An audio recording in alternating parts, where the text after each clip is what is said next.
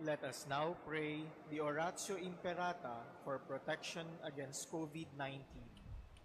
Please all kneel. Merciful and compassionate Father, we come to you in our need to seek your protection against the COVID-19 that has disturbed and claimed many lives. We ask you now to look upon us with love and by your healing hand, dispel the fear of sickness and death, restore our hope, and strengthen our faith. We pray that you guide the people tasked to find cures for this disease and to stem its transmission. We thank you for the vaccines developed, made possible by your guiding hands. Bless our efforts to use these vaccines to end the pandemic in our country. We pray for our health workers that they may minister to the sick with competence and compassion.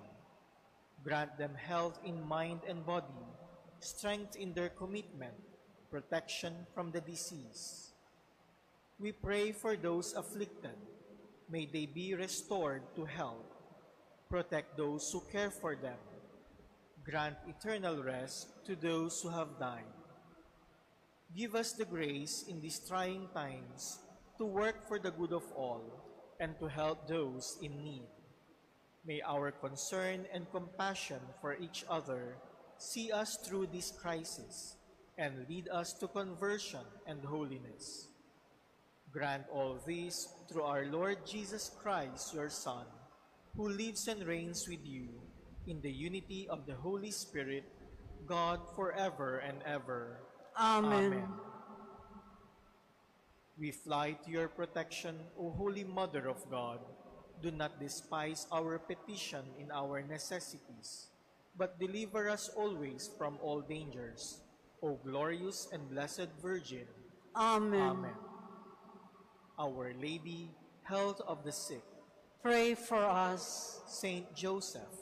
Pray for us. Saint Raphael the Archangel. Pray for us. San Roque.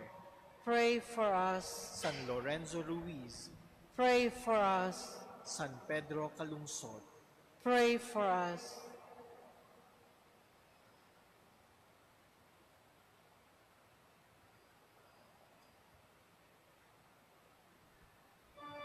Please all stand as we begin our Eucharistic celebration.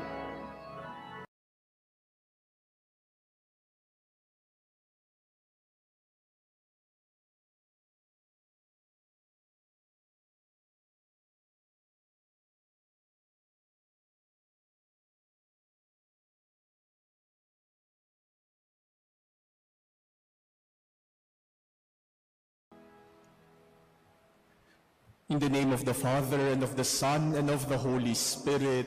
Amen. The Lord be with you. And with your spirit. My dear brothers and sisters, as we gather this Sunday to celebrate this Eucharist, let us thank the Lord for all the blessings that He has given us. Let us also open our hearts to Jesus, and let us allow Him to nourish us, to purify us, to strengthen us, and to save us, so that we may become less unworthy to partake of these mysteries of God's love. Let us now humbly acknowledge our many sins, and let us beg the forgiveness by which we are renewed and saved.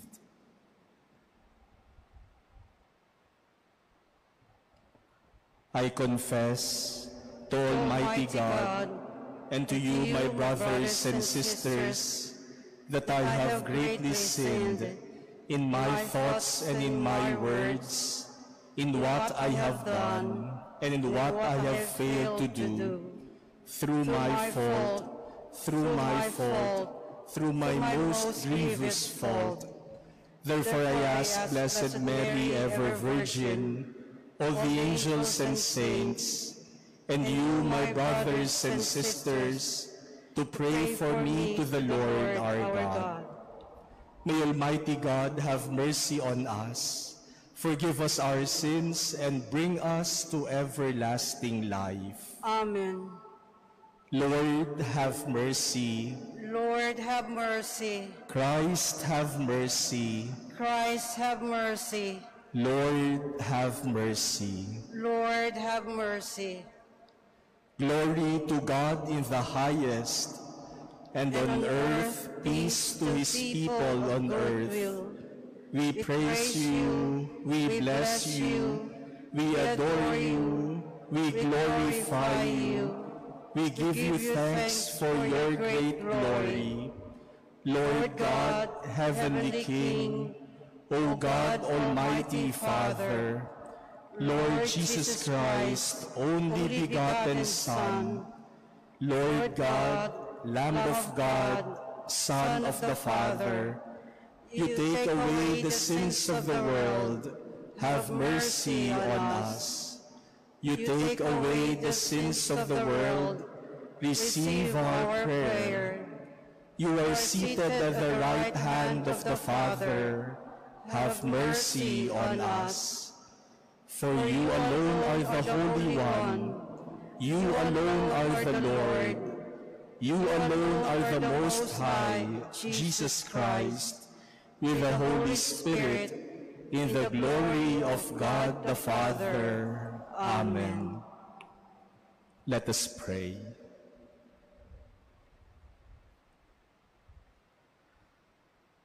Grant us, Lord our God, that we may honor you with all our mind and love everyone in truth of heart. Through our Lord Jesus Christ, your Son, who lives and reigns with you in the unity of the Holy Spirit, one God, forever and ever. Amen. Please be seated. A reading from the book of Deuteronomy. Moses spoke to all the people, saying, "A prophet like me will the Lord your God raise up for you from among your own kin. To him you shall listen. This is exactly what you requested of the Lord your God at Horeb, on the day of the assembly, when you said, 'Let us not again hear the voice of the Lord our God, nor see this great fire anymore, lest we die.' And the Lord said to me, 'This was well said. I will raise up for them a prophet like you from among their kin, and will put my words into his mouth. He shall tell them all that I command him. Whoever will not listen to my words, which he speaks in my name, I myself will make him answer for it. But if a prophet presumes to speak in my name, an oracle that I have not commanded him to speak, or speaks in the name of other gods, he shall die.'" The word of the Lord. Thanks be to God. If today you hear his voice, harden not your hearts. If today you hear his voice, harden not your hearts. Come, let us sing joyfully to the Lord. Let us acclaim the rock of our salvation. Let us come into his presence with thanksgiving. Let us joyfully sing psalms to him. If today you hear his voice, harden not your hearts. Come, let us bow down in worship. Let us kneel before the Lord who made us, for he is our God, and we are the people who shepherds, the flock he guides. If today you hear his voice, harden not your hearts. Oh, that today you hear his voice. Harden not your hearts as at Meribah, as in the day of Massah in the desert, where your fathers tempted me. They tested me, though they had seen my works. If today you hear his voice, harden not your hearts. A reading from the first letter of St. Paul to the Corinthians. Brothers and sisters, I should like you to be free of anxieties. An unmarried man is anxious about the things of the Lord, how he may please the Lord. But a married man is anxious about the things of the world, how he may please his wife, and he is divided.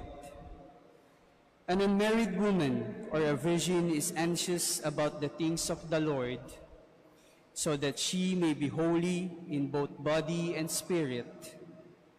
A married woman, on the other hand, is anxious about the things of the world, how she may please her husband. I am telling you this for your own benefit, not to impose a restraint upon you, but for the sake of propriety and adherence to the Lord without distraction.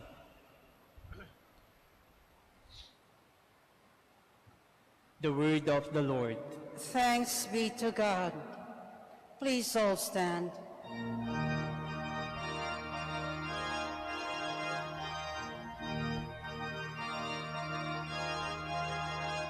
Alleluia, alleluia, alleluia,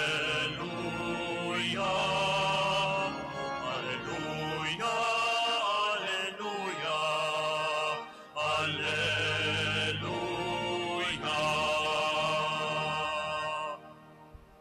The people who sit in darkness have seen a great light. On those dwelling in a land overshadowed by death, light has arisen.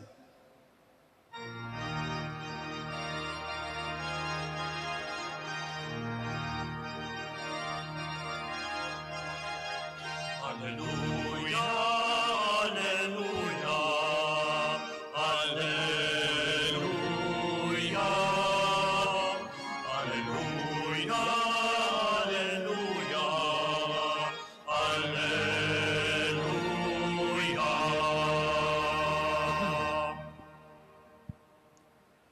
The Lord be with you. And with your spirit, A reading from the Holy Gospel according to Mark. glory to you, O Lord.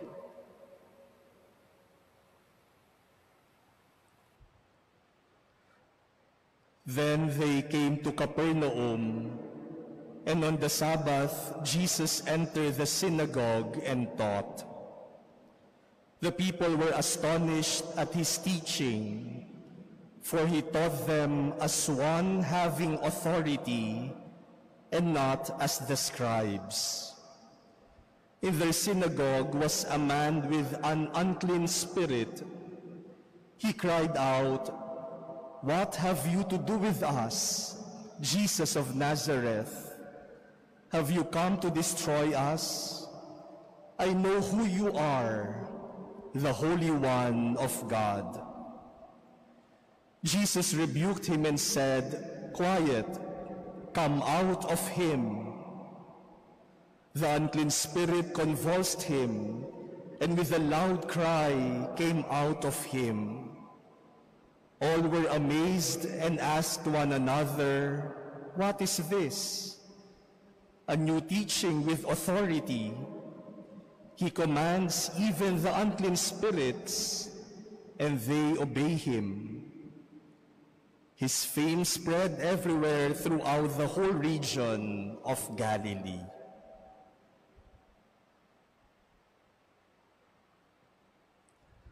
The Gospel of the Lord. Praise to you, Lord Jesus Christ. Please be seated.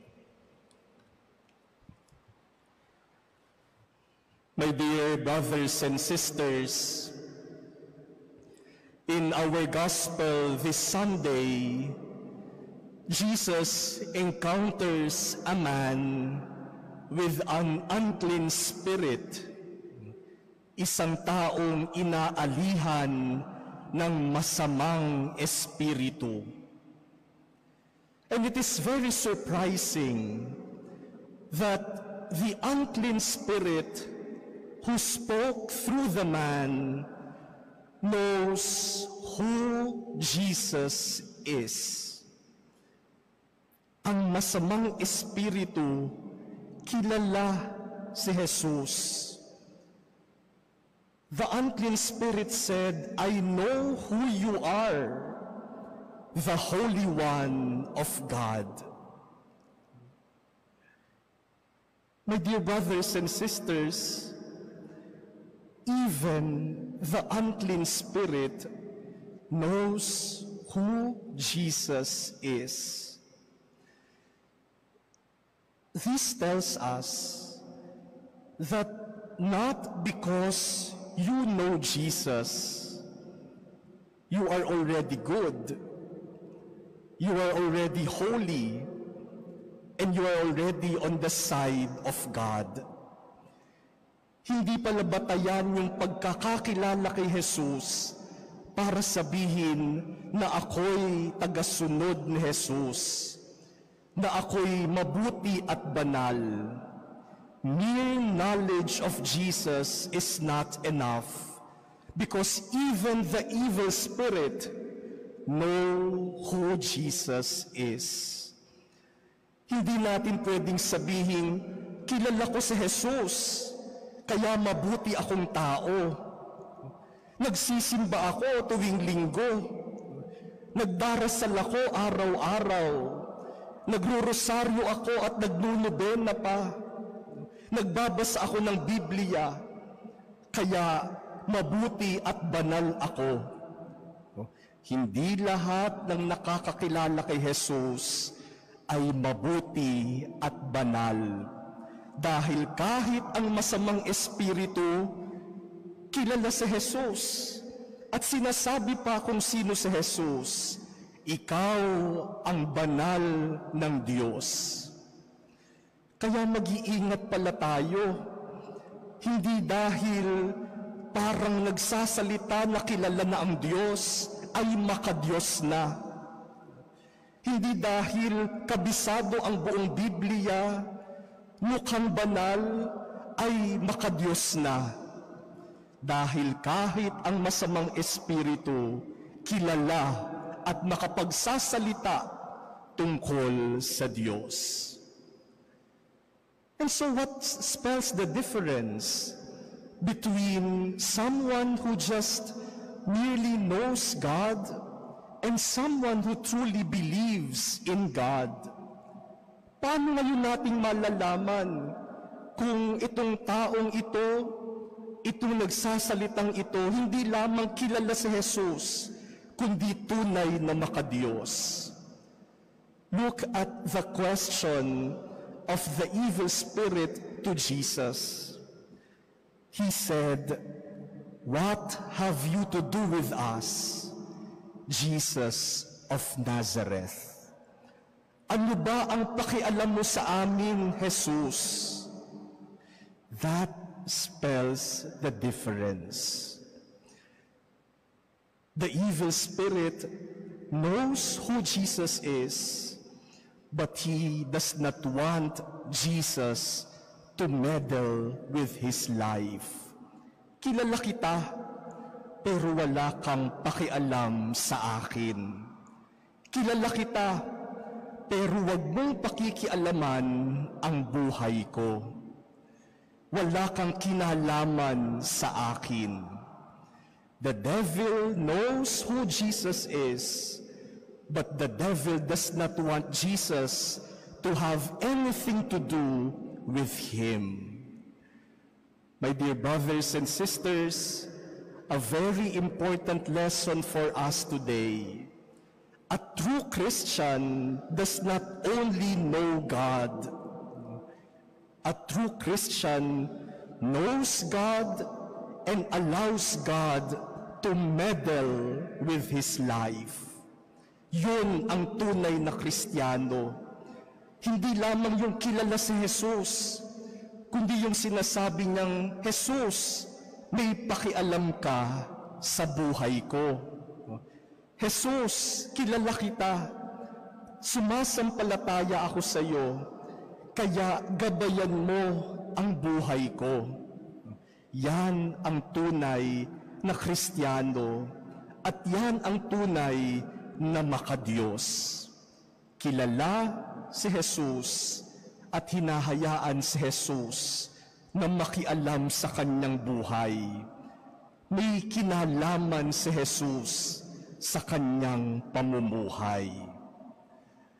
My dear brothers and sisters, I know that many of us, if not everyone, does not want people to meddle with their life. Ayaw natin yung pinapakialaman tayo. Ang nakakatuwa, ayaw nating pinapakialaman tayo, pero mahilig naman tayong makialam sa buhay ng iba. Pero pag sa atin na nakikialam, galit na tayo.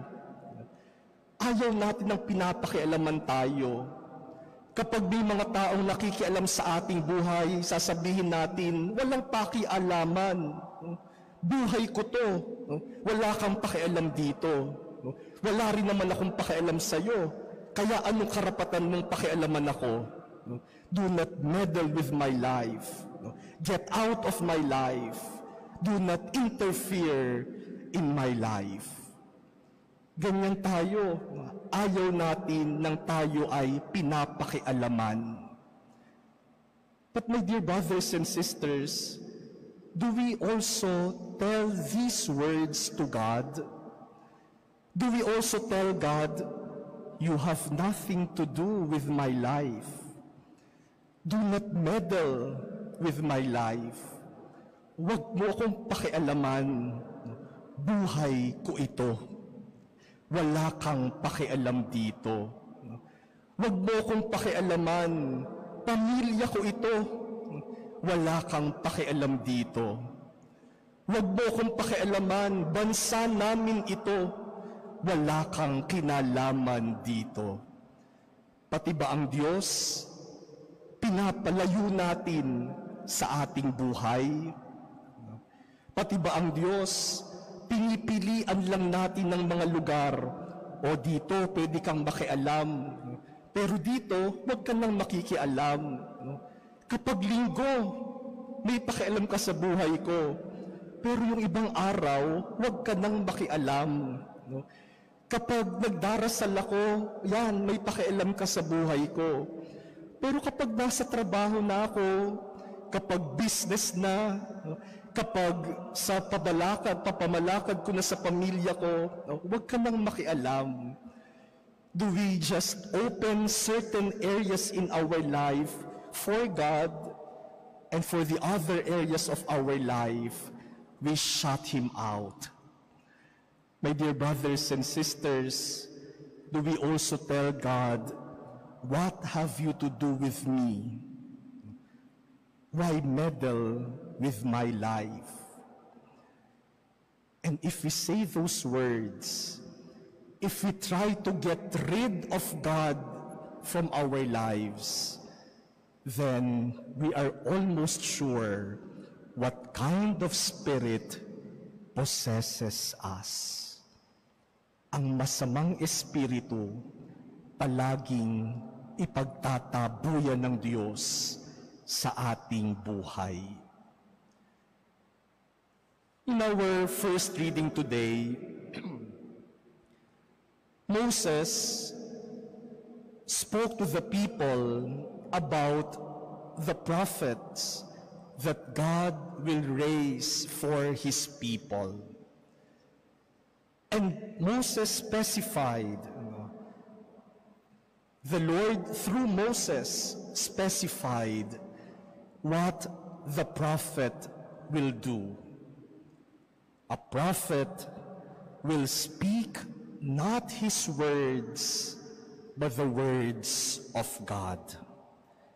A prophet speaks in the name of God. Ang isang propeta magsasalita hindi ng kanyang sariling salita, kundi ng salita ng Diyos. My dear brothers and sisters, until now, God sends prophets in our midst. And the question is, do we listen to the prophets? Do we listen to the words of God spoken to us by the messengers He sends? And do we allow the words of God spoken by the prophets to guide our lives, to guide our decisions, to guide our attitudes and our lifestyles? My dear brothers and sisters, the church is a prophet. Part of the ministry of the church is to be a prophet. Kaya ang simbahan nagsasalita ng salita ng Diyos.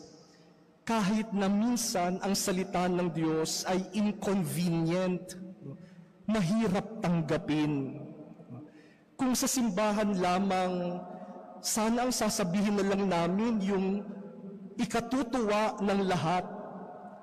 Pero dahil hindi yung salita ng simbahan ang dapat niyang sabihin, kundi ang salita ng Diyos, minsan yung salita ng Diyos nakakasakit, nakakabagabag. The Word of God disturbs us. And so when the church fulfills her prophetic ministry, many times there are people who react and get angry. Many times the church will be accused of meddling with the affairs of society. Madalas sasabihin, wag na kayong makialam. Walang pakialam ang simbahan. Walang pakialam ang pananampalataya dito.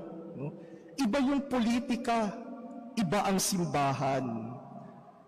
My dear brothers and sisters, those are the very words of the unclean spirit.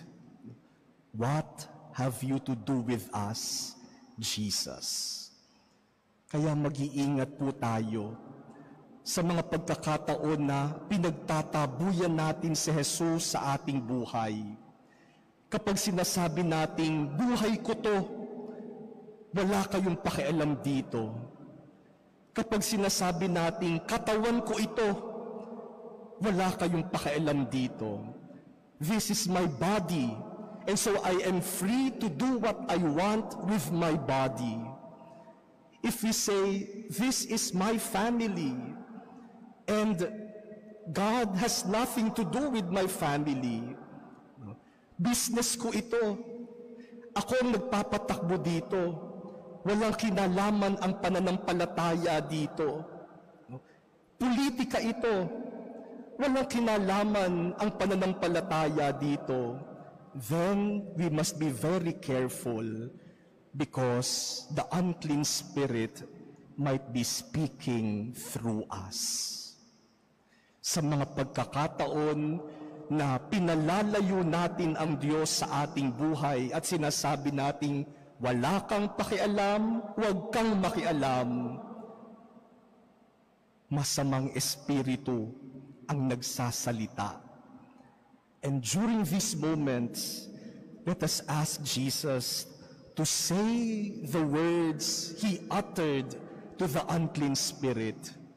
May Jesus also tell us, quiet, come out of him. Sa mga pagkakataon na pinalalayo natin si Jesus, sana sabihin din ni Jesus, tumahimik ka, lumabas ka sa Kanya. Sa mga pagkakataon na kahit sa ating lipunan, ipinagtatabuyan ng pananampalataya at ang Diyos, sana sabihin din Jesus, tumahimik ka, lumabas ka sa kanila. My dear brothers and sisters, can we really live without God? Pwede bang wala talagang pakialam ang Diyos sa ating buhay? St. Paul in our second reading today tells us, I would like you to be free of anxieties. I would like you to be free of worries. And how will you be free from anxieties, from fears and worries? St. Paul says, adhere to the Lord without distraction. Focus on the Lord, and you will be free from fear, worry, and anxiety. Kapag ang tuon natin na yung Panginoon, wala tayong katatakutan, wala tayong pangamba. Adherence to the Lord is allowing God to be part of our life.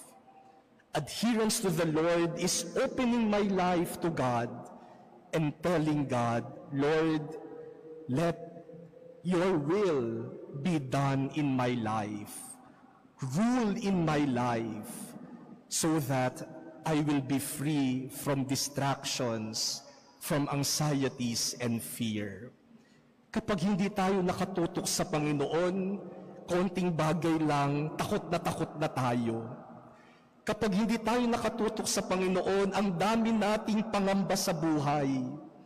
Pero kapag nakatutok tayo sa Panginoon at hinahayaan natin ng Panginoon na mamayani sa ating buhay, mapapanatag tayo. Sasabihin natin, ako, hindi ko kayang harapin ang problemang ito, pero may Diyos na naghahari sa aking buhay, kaya siya ang bahala, kaya niya ang lahat. My dear brothers and sisters, do you allow God to meddle in your life? What has God to do in your life? May pakialam ba ang Diyos sa iyong buhay? Come to think of it, my dear brothers and sisters, God has all the right to meddle in our life because He created us. He saved us and He sustains our life every single moment. May pakialam talaga ang Diyos kasi ang buhay natin ay sa Kanya at ang lahat ng meron tayo ay galing sa Kanya. Kaya talagang dapat may pakialam siya.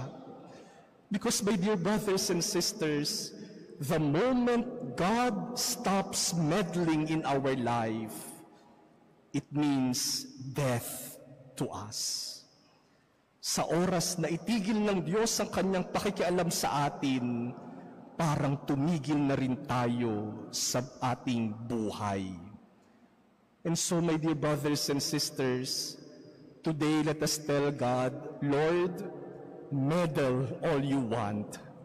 Makialam ka hanggat gusto mo because your meddling is life for me.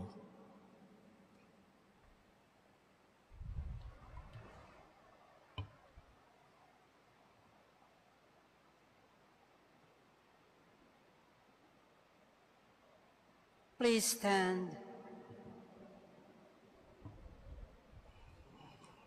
Let us all together profess our faith. I believe in God, the Father Almighty, Creator of heaven and earth, and in Jesus Christ, His only Son, our Lord, who was conceived by the Holy Spirit, born of the Virgin Mary, suffered under Pontius Pilate, was crucified, died, and was buried. He descended into hell. On the third day He rose again from the dead. He ascended into heaven and is seated at the right hand of God the Father Almighty. From there He will come to judge the living and the dead. I believe in the Holy Spirit, the Holy Catholic Church, the communion of saints, the forgiveness of sins, the resurrection of the body, and life everlasting. Amen. Through the gospel, Christ speaks to us with words of eternal authority and deeds of healing power. Through Him, let us pray with confidence, and for every petition, let us say, Lord, hear our prayer. Lord, hear our prayer. That the Church may continue to teach Christ's truth with authority. Let us pray to the Lord. Lord, hear our prayer.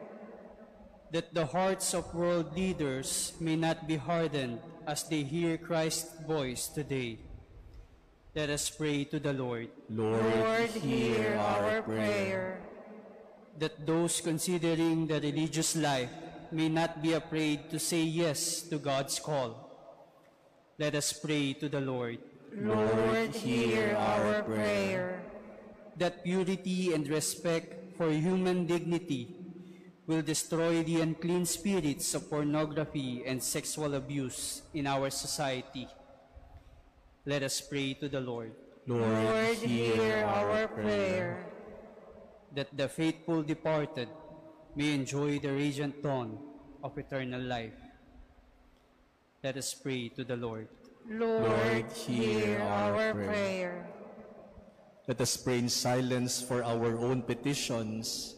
Let us remember the people who requested our prayers and the intentions offered in this Mass.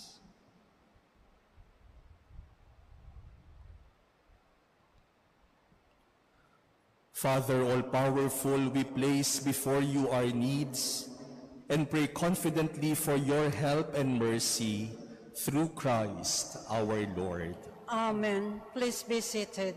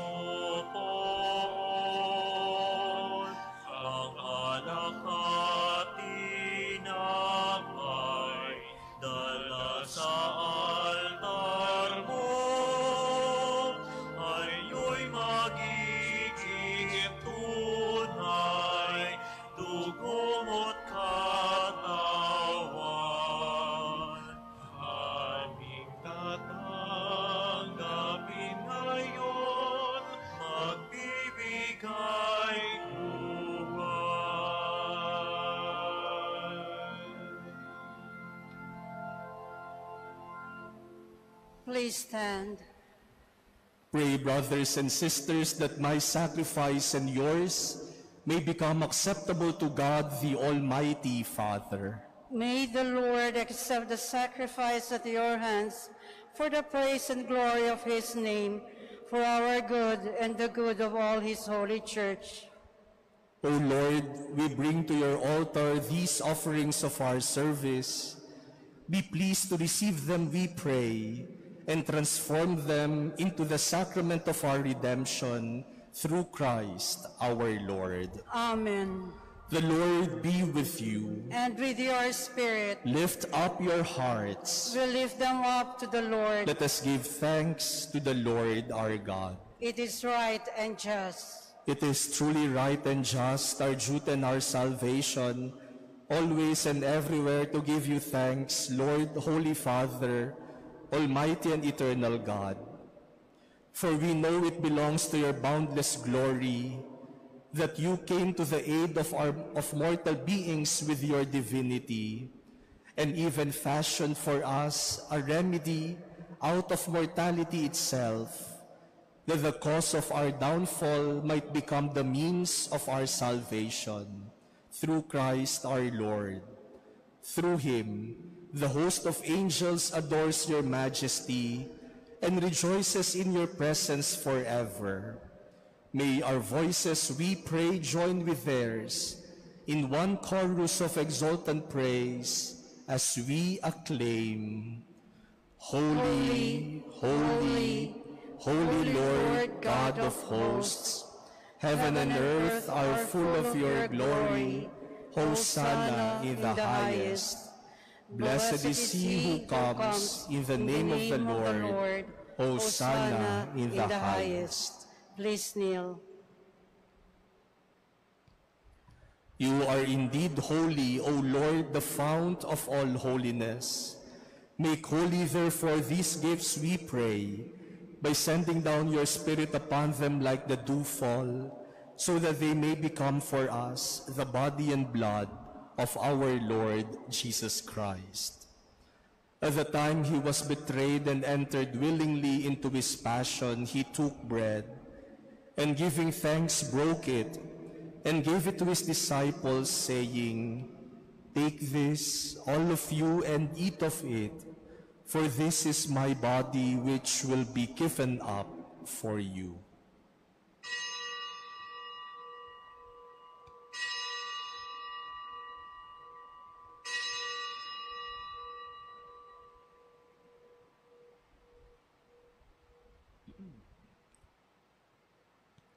In a similar way, when supper was ended, he took the chalice, and once more giving thanks, he gave it to his disciples, saying, "Take this, all of you, and drink from it, for this is the chalice of my blood, the blood of the new and eternal covenant, which will be poured out for you and for many for the forgiveness of sins. Do this in memory of me."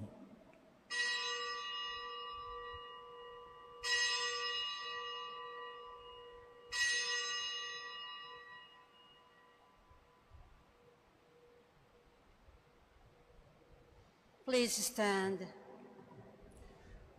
The mystery of faith. We proclaim your death, O Lord, and profess your resurrection until you come again. Therefore, as we celebrate the memorial of his death and resurrection, we offer you, Lord, the bread of life and the chalice of salvation, giving thanks that you have held us worthy to be in your presence and minister to you. Humbly we pray that partaking of the body and blood of Christ, we may be gathered into one by the Holy Spirit. Remember, Lord, your church spread throughout the world, and bring her to the fullness of charity, together with Francis our Pope and Broderick our Administrator and all the clergy.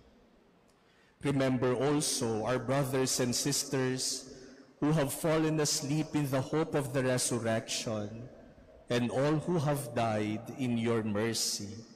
Welcome them into the light of your face.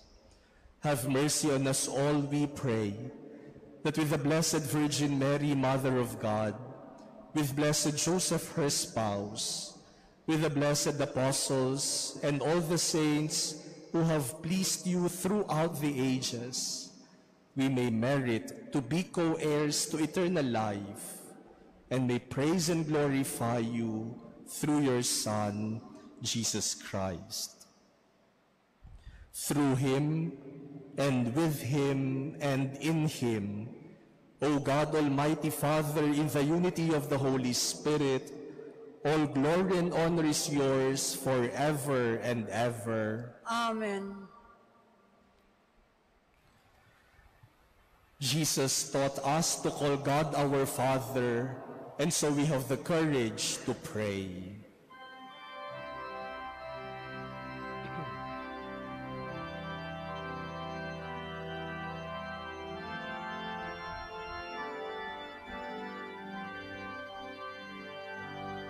Our Father, who art in heaven,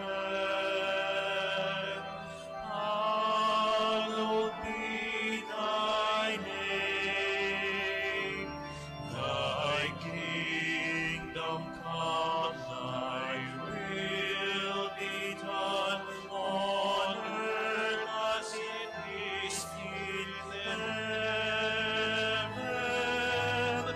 Give us this day our daily bread, and forgive us our trespasses, as we forgive those who trespass against us. And lead us not into temptation, but deliver us from evil.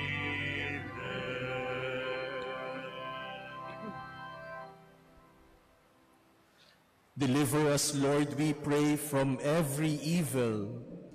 Graciously grant peace in our days, that by the help of your mercy we may be always free from sin and safe from all distress, as we await the blessed hope and the coming of our Savior, Jesus Christ. For the kingdom, the power, and the glory are yours, now and forever.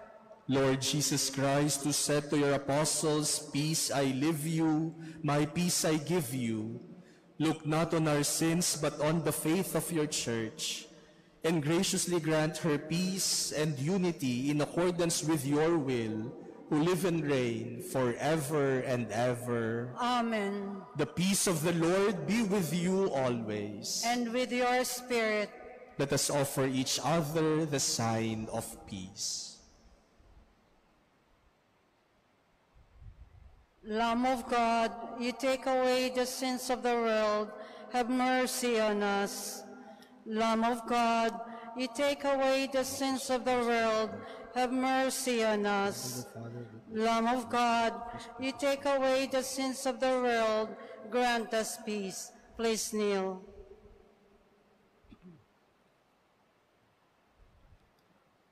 Behold Jesus, the Lamb of God. Behold him who takes away the sins of the world. Blessed are those called to the supper of the Lamb. Lord, I am not worthy that you should enter under my roof, but only say the word, and my soul shall be healed. The body of Christ. Amen. Act of spiritual communion. My Jesus, I believe that you are present in the most holy sacrament. I love you above all things, and I desire to receive you into my soul. Since I cannot at this moment receive you sacramentally, come at least spiritually into my heart. I embrace you as if you were already there, and unite myself wholly to you. Never permit me to be separated from you.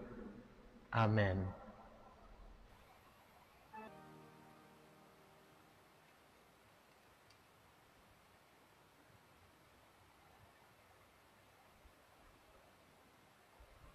Please stand.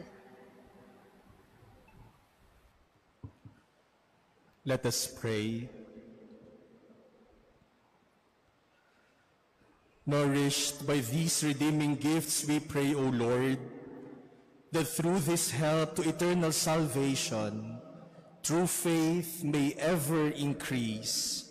Through Christ our Lord. Amen. Maraming salamat po sa inyong lahat sa pagdalo sa ating banal na misa ngayong umagang ito. Maraming salamat po sa pagpunta sa Manila Cathedral. Maraming salamat po sa mga nagtiis at nagtiyaga na tumayo sa likod at sa labas para makapagdiwang ng misa ngayong linggong ito. At maraming salamat din po sa inyong cooperation sa ating mga health protocols. Nais ko rin pong pasalamatan ang mga kasama natin ngayon sa pamamagitan ng live streaming ng misang ito. We wish to thank our brothers and sisters who are joining us, the online live streaming of this Mass. Our brothers and sisters here in the Philippines and even abroad, thank you very much for being part of the online community of the Manila Cathedral. May nabubuo ng TMC subscribers. Maraming salamat po sa inyo. At maraming salamat po lalong-lalo na sa lahat ng tulong na inyong pinadadala para sa mga misyon ng Manila Cathedral. I also wish to thank the staff and volunteers of the Manila Cathedral who are assisting us in this Mass. This coming Saturday, February 6, the Archdiocese of Manila will officially open the celebration of the 500 years of Christianity in the Philippines. Alam po natin na sa taong ito ay pinagdiriwang natin yung 500 taon ng pagdating ng Kristyanismo sa ating bansa, 1521 to 2021. At sa February 6 po ay ipagdiriwang natin yung pagbubukas na ito sapagkat yung araw ding iyon, February 6, noon namang 1579 ay itinatag ang Manila bilang kauna-unahang diocese sa Pilipinas. So, it is also the 442nd anniversary of Manila as the first and the mother diocese of our country. Sana po ay makasama kayo sa pagdiriwang na ito kahit sa live streaming lamang ng banal na misa. Kaya po nagsisimula na tayo ng ating mga paghahanda. Isang magandang paraan po para maging aware tayong lahat sa napakahalagang pagdiriwang na ito ng 500 taon ng ating pagiging Kristiyano ay sa pamamagitan ng ating mission song. Tuwi po tayong may malaking celebration sa simbahan, palaging merong kanta na nakaakibat dito sa ating pagdiriwang. Noong year 2000, baka naaalala nyo pa yung Jubilee Song. Noong bumisita si Pope John Paul II noong 1995, World Youth Day, Tell the World of His Love. Noong 2003, World Meeting of Families na ginawa rin dito sa Pilipinas, Only Selfless Love ang title ng kanta. Noong 2015, nung bumisita si Pope Francis, We are all God's children. Kaya po sa taong ito, meron din tayong bagong awit, ang ating mission song, na ang title ay We Give Our Yes. Ito po ay kinumpose ng ating Paris Archdiocese of Manila, si Father Carlo Magno Marcelo.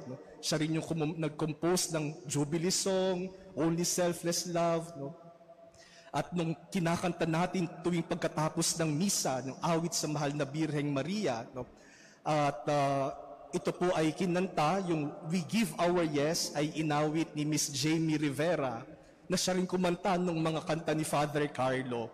Kaya ito po ay pagpapanibago sa ating pagdiriwang ngayon. Pagkatapos po ng ating recessional song, after the hymn to Our Lady, we will see the lyric and action video of this song sa ating mga monitors. At sana po ay matutunan nating lahat para ating maawit sa taong ito at hindi lamang awitin, kundi sa misyon ay binibigay sa atin ng Panginoon, we could always give our yes. May God bless this new week, and may we always show to the world what a life that is with God means. Ipakita natin sa mundo ano yung buhay na pinapakialaman ng Diyos. The Lord be with you. And with your spirit. Bow your heads and pray for God's blessing. May the God of all consolation order your days in His peace and grant you the gifts of His blessings now and forever. Amen. May He free you always from every distress and confirm your hearts in His love now and forever. Amen.